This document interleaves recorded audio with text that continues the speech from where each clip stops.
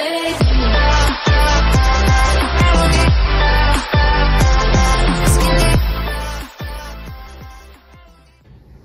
we're talking about WWDC because we actually got some pretty cool features that are coming. So yeah, I feel like talking about it, giving everyone like my thoughts and some of the things that might come during WWDC.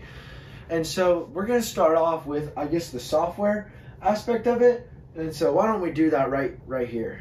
Okay, so we got some cool software stuff such as AI, because Apple had to fire the whole $10 billion project of the Apple Car, and they had to switch to AI because they wanted the Apple Car to be like level 6 self-driving. And so so we got AI, and what the thing is that Siri is going to be an LLM, which is like a large language model, and so basically what that means is it will be able to do tasks a little bit better and a little bit quicker than things like ChatGPT and things like that.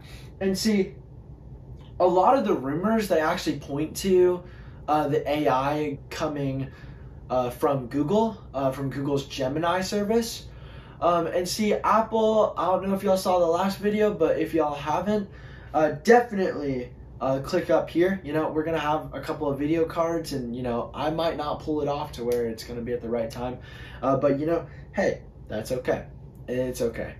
So Apple released the M4 chip, and the special thing about the M4 chip is that it was a chip based with AI in it. Like it had an AI neural engine, and that's what's going to come to the hardware in WWDC, or the software, I should say, because that is a developers conference. And so this conference, they are going to announce iOS 18, watchOS 11, a new version of macOS, tvOS 11. I believe they're actually on tvOS 11. Correct me if I'm wrong, of course. I don't really mind. But yeah, so we're going to get some cool updates for that, and the biggest part will be the artificial intelligence of this whole event. And so we got I'm using MacRumors because MacRumors, they're pretty cool, and I like their site. So yeah, we got auto-generated Apple Music playlists, AI assisted writing in Pages, AI assisted deck creation in Keynote, and of course AI assisted for Xcode for developers, and a better search engine, and of course they got to do it, a better Siri, because Siri sucks right now, and she is really just not good at following commands or tasks, and things like that. And so Siri will actually probably get a major improvement, especially if it's coming from Google Gemini. And so another thing that will end up happening is whenever the iPhone 16s come out, we're going to have, the A18 and the A18 and the A18 Pro. And the special thing about that is that it's going to have artificial intelligence built into it. And so the older phones will be able to do artificial intelligence and, have intelligent Siris and things like that. The only problem with the whole thing is that the only hard part will be it's going to be just a little bit slow.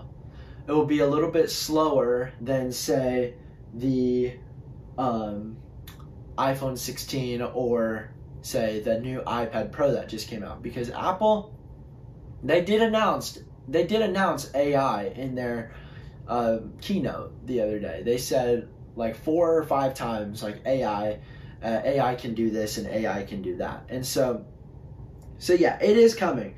At a glance, we'll see iOS 18, iPadOS 18, macOS 15, watchOS 11, tvOS 18, and visionOS 2, along with HomePod software 18. So the HomePod software will actually probably be focused on, of course, Siri, and having better commands and better, listening, voice recognition, and things like that. And tvOS 18, to be honest, I actually really don't know what would come to that. Last year they put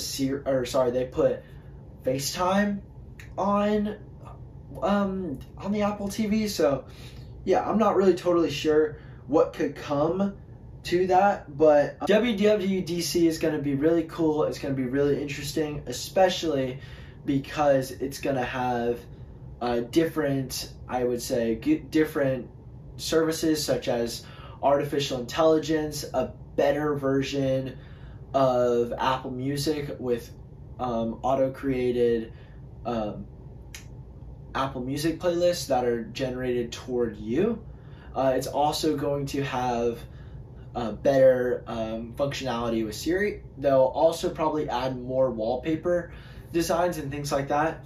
And see, the biggest part about the whole point of WWDC 24 is that it's gonna make the world think that artificial intelligence is the future, because it's Apple that's announcing this, and so Apple's got to make a good impression, and they got to say like, oh my gosh, this is going to be a great future for us. And so it's the same thing with the Apple Vision Pro. The Apple Vision Pro was kind of a new step back into virtual reality and augmented reality. And so yeah, I think that Dub will be really interesting this year, especially with how they take software. I definitely could see M4 MacBook Airs and things like that coming out, even though that they literally just launched M3 like 5 months ago. It was in October when M3 came out. So yeah, I really don't know. I can't even really, I'm gonna be straight up honest, I can't even really remember the names of like what chip goes in which. And so see, Apple also might upgrade the Mac Pro, the Mac Studio, because I think the Mac Studio is still rocking M2 Ultra, and so is the Mac Pro. So yeah, I think it's going to be a really interesting event. And of course, if you guys want to see my impressions on the event, I'm going to make a video about that. I believe the event is actually June 11th through about the 14th. So yeah, we're going to watch it and we're going to have a great time. So anyway, you guys, thanks so much for watching this short video about talking about WWDC and how it's going to be, a change in the future. And so I hope to catch you guys in the next one. Peace out, guys.